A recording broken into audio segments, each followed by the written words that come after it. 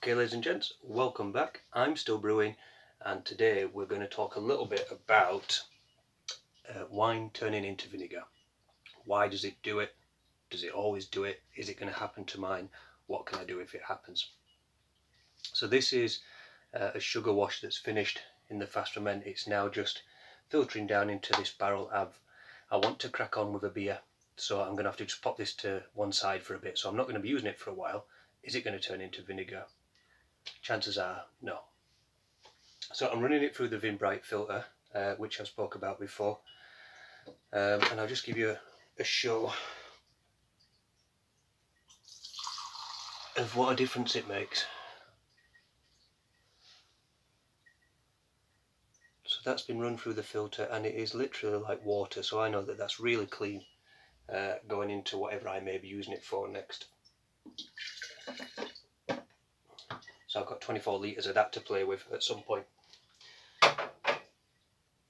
Now, vinegar is created when there's an acetic acid bacteria, and unfortunately that is just found in oxygen. It's found in the air. So yes, it is present, and yes, you could get it in your wine, but follow the simple steps that we go on about.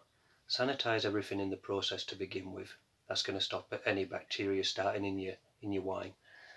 Keep it airtight throughout the process, and have as little contact with the oxygen as possible. Once it's in here, I'm then going to be sealing up that lid, and it will stay closed, and there's going to be a very little headspace in the top. So again, that contact with the oxygen is minimal, so there is a very, very slight chance, and it would be very unlucky if I was to get enough acetic acid bacteria in that wine to start turning it bad.